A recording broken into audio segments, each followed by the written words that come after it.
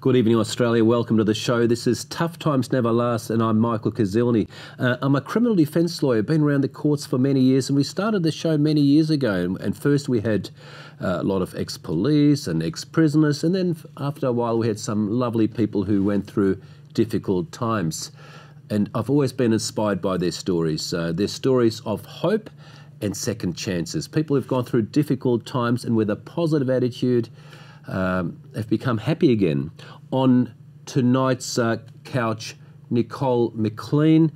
On the 12th of October 2002, some disgraceful terrorists went to Bali, and we all remember the Bali bombings. Nicole was a victim of those bombings, and she, I believe, was the only person on the dance floor who didn't die on that terrible night. Nicole, it was your first night on at the Paddy's Bar? Yeah, we had arrived on the island about 3 o'clock that day, and girlfriends of mine said, come on, let's go out for the night. And I didn't really want to go that night, but they all said it was our first night and let's go out and have some fun. So I did it. We were only in the club for 45 minutes, and then the bomb went off. And the federal police worked out through mapping and whatnot that I was a metre away from the suicide bomber. So why I'm here today, I don't know. And you know, you've got such a beautiful smile, and even when I met you a few weeks ago, such a good energy. We all have vibes, but I just felt your lovely energy, because most people have self-pity parties and worry about silly things, and they go, oh, I'm all depressed and everything, but you went through one of the most horrific things somebody could go through. You lost your arm, and you're here with a positive attitude, whereas you could be on antidepressants. Well, I just feel, I always look at life and I think there's always someone else worse off. I got through what I did. It took a long time. I had to go to rehab. I had to learn how to walk, had to learn how to sit, had to learn how to feed myself. I was a child again, and I had to go back to basics and relearn everything. And I would be at rehab and I'd look around and there'd be someone that was worse off than me, and I thought, no, we can keep going, and same with that person. You're a beautiful soul, Nicole. I remember when it first happened, and I remember I think 60 Minutes away there, but I saw the dance floor, and I think I saw you being interviewed, and the bar was like this, wasn't it? And you were at the bar there, and was there a car outside? Is that, how did... That was Sari Club. Oh, that was Sari Club. Yeah, and a friend of mine, we were in Paddy's Bar first, and Paddy's Bar had the suicide bomber who walked in with a backpack, and I was a metre away from him. So, but just prior to that, my girlfriend who I was there with, she said, let's go to Sari Club now. And I said, no, I just want to hear what the next song is. Oh, something happened there too. Now, if I had have gone when she had said, let's leave, we would have been crossing that main road, going into Sari Club where the van was, that was chock-a-block full with lockers, and then the lockers were filled with metal. So when that bomb went off, it let off a massive explosion. And then it ripped right through Sari Club, which was a thatch roof hut. So the whole thing just took off. Oh, yeah. See, a lot of people don't know what happened, but no, there was a couple of explosions, wasn't there? Yeah. Yeah, I know. When the bomb went off, it left a big crater in the ground right out the front of the Sari Club. Yeah. So there was no way we would have been here if that's what had happened. But for some reason, I chose to stay to hear that next song, and the bomb went off. Yes, it was bad, but Sari Club was a lot worse. Were you knocked out at the time? Did you? Yeah, I was. I didn't feel like it. I felt like I was straight back up, but I was out for about 45 minutes because I remember coming to, and there was smoke everywhere and sirens and people yelling and car horns and alarms going off, and that's when I knew that I'd been out for a little while. And I tried to get back up again, but my right thigh had also been blown out, back to bone. My arm was still attached, but only by skin, and I had a hole in my back, which the doctors described was the size of an AFL football. They could have sat a whole football in there perfectly.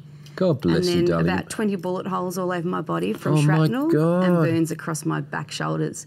So I certainly copped it, but the old saying goes, what doesn't kill you makes you stronger, and I 100% believe that. And sometimes you get these shark victims who lose a leg and they say, I couldn't feel any pain initially. No. Same for you? Yeah, well, I think adrenaline had kicked in, but all I wanted to do was close my eyes and go to sleep. I was exhausted, and it was my girlfriend that had pulled me out, that kept slapping me on the face and saying, don't you leave me, stay with me. She said I was grey, like I had. And your girlfriend? Yeah. She was there too? Yeah. Injuries? Luckily, she wasn't injured terribly bad. She had burns on her hand and across her shoulders. So she was just ripping T-shirts off people and tying them around my body and putting them in holes of my body and to try and stop the bleeding. So, Nicole, it was a 2-week holiday planned? Yeah. This happened in the first 24 hours? Yeah. And then I was registered on the first Hercules out of Bali because I was the most critical. They put me on the first Hercules, and then once I got on, they decided, no, her condition's slipping. They operated on the tarmac and put me on the second Hercules out of Bali. Did you know anyone else at the hotel, the pub? Yeah, I was there with 3 others, and they were all, well, I say all fine. Obviously, they've come out scarred in some way, but I was, out of all of them, I was the worst injured. Yeah. Have you been to Bali since? Yes, we went back 4 months later. I thought that I would get something out of it. I wanted to leave Bali with better memories. Yes, I did, but those memories are all, there's some things you can't take away. Of course not. Nicole, it must have been such a difficult time after that. Tell us about the journey after, when you were going through the low times and how you picked yourself up. My memory was fading and I couldn't remember things and even words in general conversation. And so I'd speak to doctors about it and they would say to me, oh, it's anaesthetic. You had 25 anaesthetics in 2 weeks. That's a lot. Some people don't even have one anaesthetic in a lifetime. And it can take 12 months for anaesthetic to leave the system. So, yeah, it's a lot of wear and tear on your body. So I thought, okay. Time went on and it really wasn't getting any better. So I went to a neuropsychologist and ran through some tests and whatnot. And then afterwards she said that I had post-traumatic stress disorder. And I thought, no, I don't think I do. Like I've never had a problem talking about it. I'll talk to anybody who wants to know. And I said, okay, well, what can we do? How do I fix this? We might talk about how you fix it after the next break, but thank you so much for coming on. And viewers, thank you very much for tuning in. We'll be back very shortly.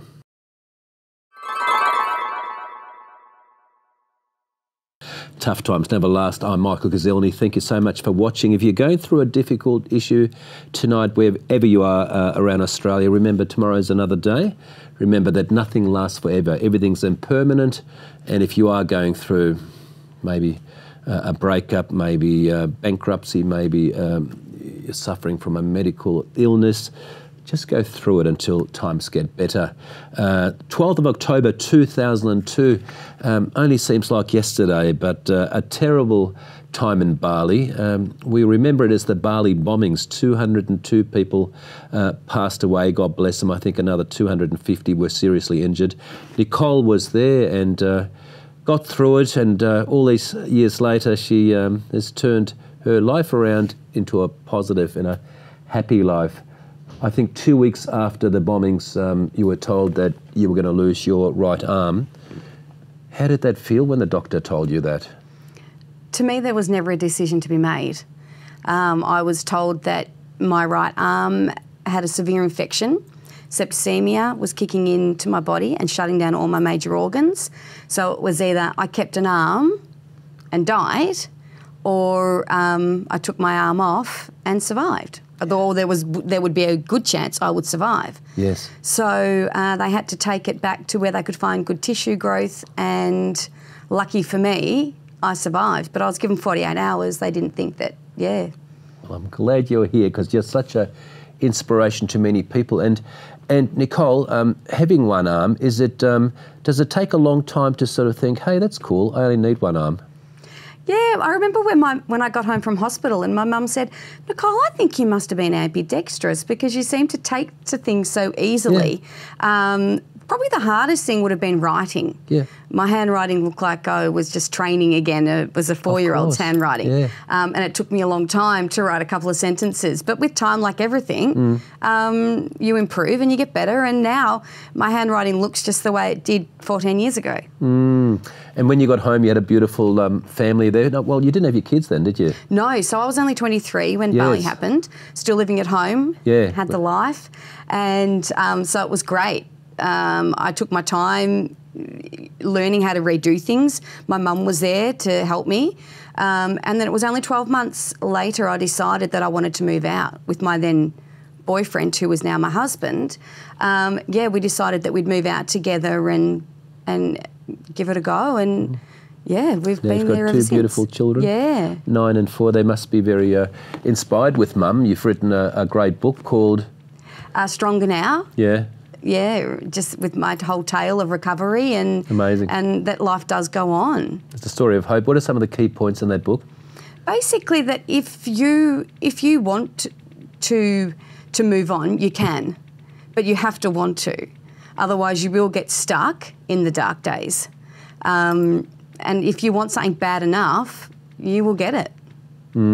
Yeah, that's so true, folks, isn't it? A lot of people are living in the past. They might have gone through a difficult time and they've been knocked down, but time to get up again and start with a fresh attitude, because the more we look in the rear vision mirror and think about those difficult times, the more that expands just to time to move on and dust yourself off. And a lot of people too, I find, have that central theme of disappointment running through their heads all the time. They come to me when I represent them in court and they go, oh, Michael, but I've lost my job. Oh, Michael, I've broken up in my marriage. It's not fair. I've gone bankrupt and I'm depressed. And I think at one stage we just have to get up and forget about all that, don't we? You do. Because I remember when it first happened and, it would have been easier to cry myself to sleep of a night and I would have had every right to. But 202 people lost their lives that night and I was spared mine for a reason, and that was to get out there and live and do something and turn this negative that had happened in my life into a positive. By overriding. I sometimes think, Nicole, going to a psychologist and talking about the past and getting into that negative mindset, I don't know whether it's good. Well, this was the whole thing. I mean, I was told that, yes, if I wanted to get over post-traumatic stress, that I could go and speak to somebody. But even the neuropsychologist said to me, but you don't even have any problem talking about it, so this is a bit of a tough one. And so I sort of went off on my own and tried different things to make me feel better and to get my head around what had happened. Tell me about the mind. Tell me about... Oh, it's 100% power of the mind. I mean, I started doing meditation. I was seeing a Reiki healer. I was doing yoga and still do 3 nights a week. And I just think it's about clearing the mind and getting into a better headspace. I think we're so busy in life and we forget to stop and smell the roses as such. Life is just so fast-paced and we're missing a lot. I noticed that when I met Nicole a few weeks ago, she had a really good calm energy, and I think we can sense whether somebody's got good vibes or negative vibes. But she's got really good vibes. She just surrenders to whatever happens, and always got a beautiful smile on her face. And you're so right, clearing the mind of all that stuff, because it seems like we're all running around asking each other whether we're busy, and it's almost like there's all this chaos and frustration when really life is so simple, isn't it? It is. I think we make life hard. And I think when bad things happen, I memean, bad things still happen in my life, whatnot, but of course. I think that it's a memory. And you deal with it, and then in some time it'll become a memory, and you won't even think about it anymore. But I think we focus too much on the now, and we need to look at the future and see that there's better things out there, and things will get better if you want it to. You have to want it to happen. At one stage, I remember you guys all got together. Was it somewhere on the Sydney Rocks? I remember a media story, and there was about 14 people? Yeah. Yeah. It was the first time. It was straight after Bali happened, and we got a phone call and asked if we all wanted to catch up. And I was more than happy to do it, because even though I knew that Bali was huge and it affected so many people, you somehow feel like you're the only one it happened to, and you're in this little bubble. And so meeting other people and hearing their stories and the way they got over things and the way they were dealing with it, it all varied.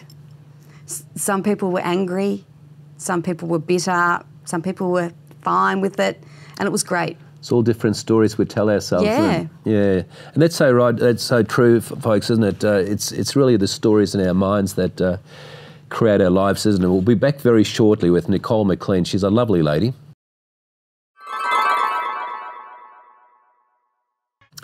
Thank you so much for watching. Wherever you are in Australia, love and best wishes to you. And just remember, you're a beautiful and kind-hearted person just the way you are. Because rarely do people tell us, be the way you are. People are always backstabbing and trying to change us, and, you know, from school to parents to partners, always trying to change you, but just be the way you are. And I think that's a good starting point, because everyone's got a civil war going on inside, haven't they? Because everyone's telling you you're not good enough.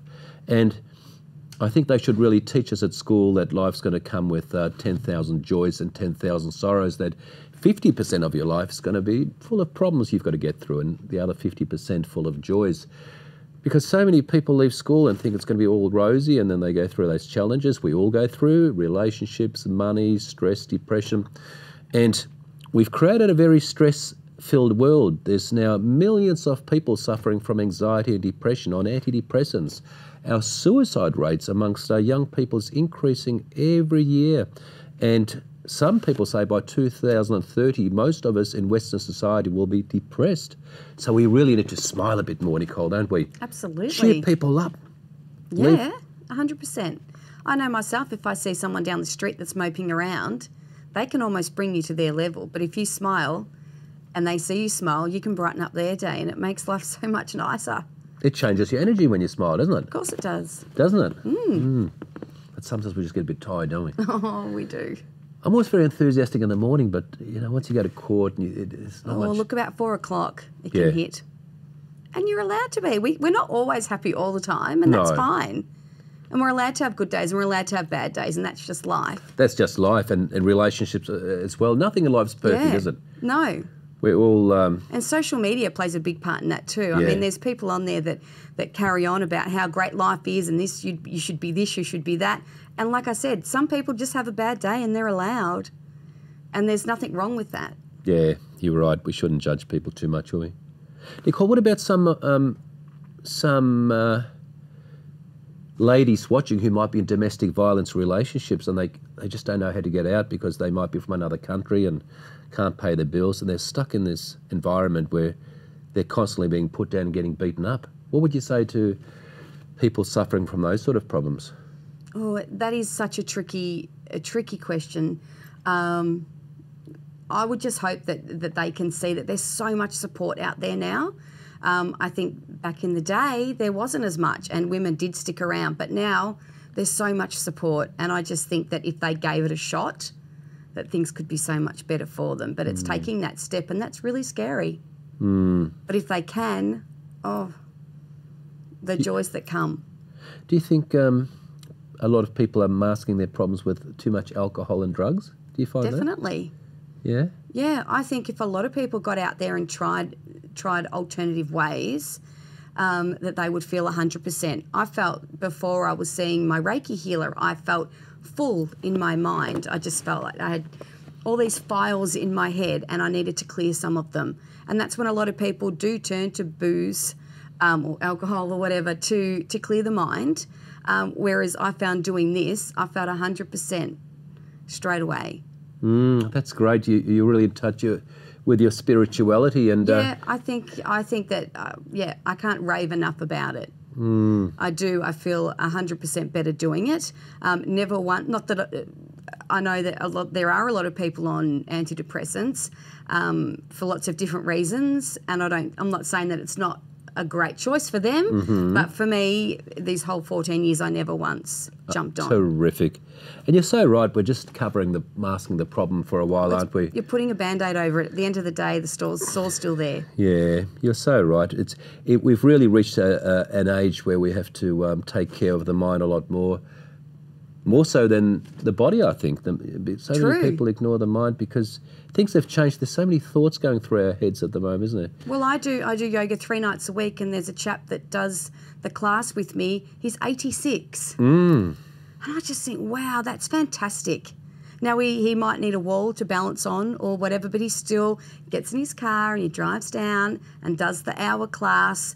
And I think now that's what I want to be like when I'm 86. Amazing. Are you still keen to talk to different groups? You want to get back into that? Because you haven't for a while, have you? So I do. I'm a spokesperson for another organisation called Limbs for Life. Oh, yeah. And that is where perhaps there might be somebody who's lost a limb through cancer, car accident, or any sort of trauma. And I'll be put in contact with them, and I can give them a call and just give them some reassurance of what to do and how you may feel, and just knowing that I've lost my arm and look at me now, so you could be the same if you want to. And it's great, and I do get a lot out of it. And then, doing a speaking circuit for companies. I just think that if I can turn my negative into a positive, if I can help someone in some small way, then what happened to me that night in Bali is worth it. That's amazing. And how can people get in touch with you, Nicole? Through my email. What's that? Nicole McLean 14 @hotmail.com. Okay. Facebook. Oh, good. It's so easy to find people, isn't it? Isn't it? So easy to stalk people, isn't it? Sure is. God, it's not like the 80s where you can get away with anything. These days people just check all the good and all the bad. You don't even need to talk anymore. Here I am. You know everything about me. That's right. And the book, Nicole, where can we get that from? Basically online now. Yeah, I wrote it 4 years ago. So pretty much online it would be the best place to hunt it up. That's now. amazing. I'm going to do that on the weekend. I really want to read it. Well, I hope you enjoy it. And where's the grade lady? What's you're sort of enjoying every day, but what are the goals for the next couple of years? What are you working on? I know you're a great mum. You're a great wife. Pretty much building a life that I don't have to vacation from. I love that. That's where we're at.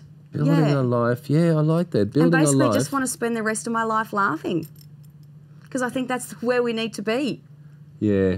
Nicole, thank you so much, darling, for coming on. You're a great inspiration. I really Pleasure. got a lot Thank out you of for that. having me. And and thanks very much for coming on, folks. Whatever you're going through, nothing to fix. Just go through it. Look at this great lady. Went through one of the almost lost her life. She's still here. She's smiling. You're going to be smiling too. We're living in a beautiful country, and you're surrounded by beautiful people. Love and best wishes. We'll see you next week. Good night.